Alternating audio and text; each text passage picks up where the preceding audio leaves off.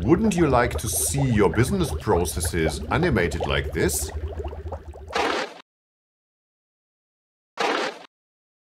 Hi, my name is Andreas Hense and I make videos on business process automation.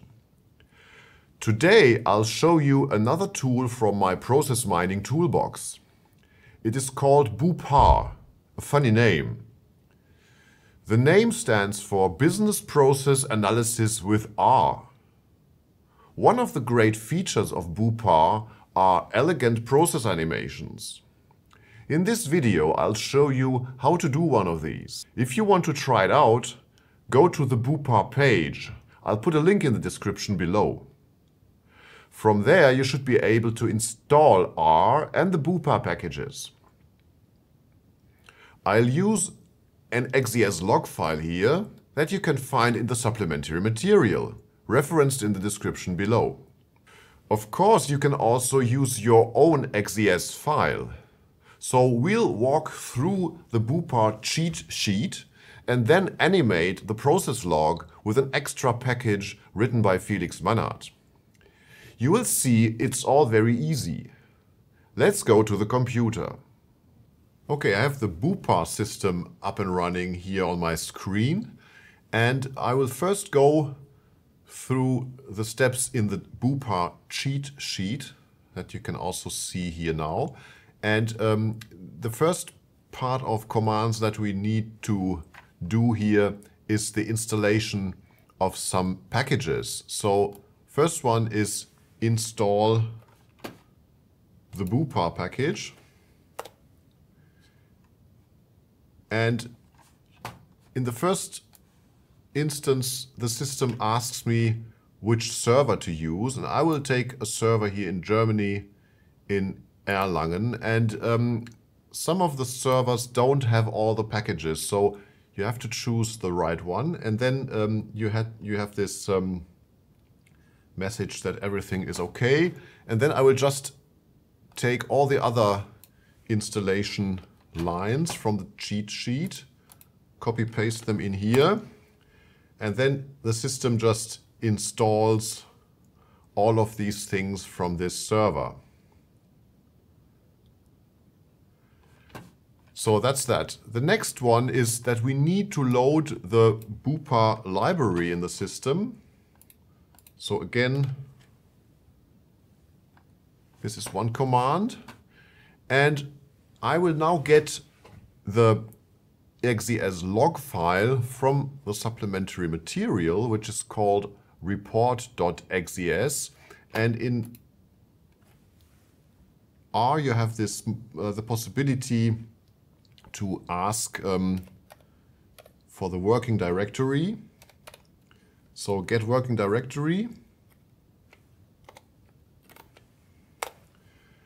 and in this case it's users user documents, and it's in this directory that you have to place the report.xes file, and I've done that already. And so to read from this file you need this command. So XES reader read XES, this is the function, and then report.xes is the file name, and then we assign the result of that to a variable called log.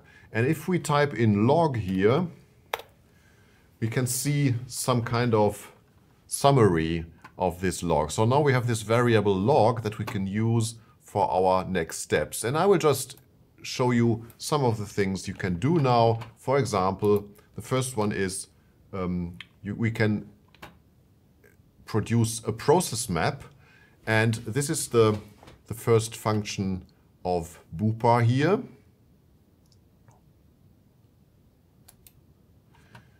The next function is we can plot a precedence matrix. And so here you can see the precedence matrix. So which steps comes after which step. Close that. Another thing is the trace explorer.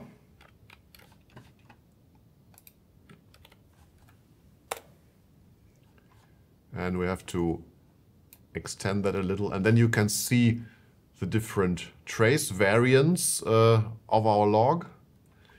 And last but not least, we have the dotted chart. And the dotted chart is telling us, for example, here we have these color-coded activities. Create report is always the first one, and then edit report is another one which appears several times, check report. And you can see when on the timeline did all these activities take place. And that's the standard, some of the standard functions that are in bupaR. And now I will install the packages from the process animator. So I will install process animator.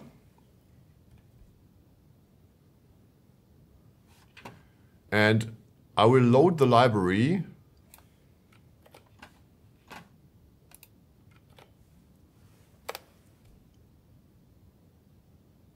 And then I will animate the process log.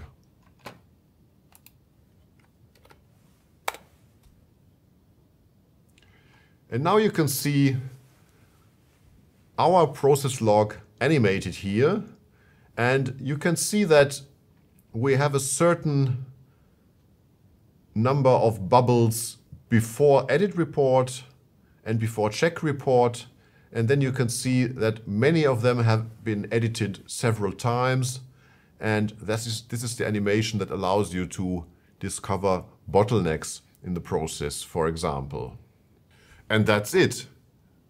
I only scratched the surface of this great tool. The underlying R is a programming language for statistics. You can represent your data using tables, box plots, and lots of other graphical ways. The possibilities are endless. If you work a lot with data, you should really consider learning R if you don't know it yet. I hope you found this video useful. If this is the first time that you have worked with R, let me know if you could follow along without problems. Looking forward to hearing from you.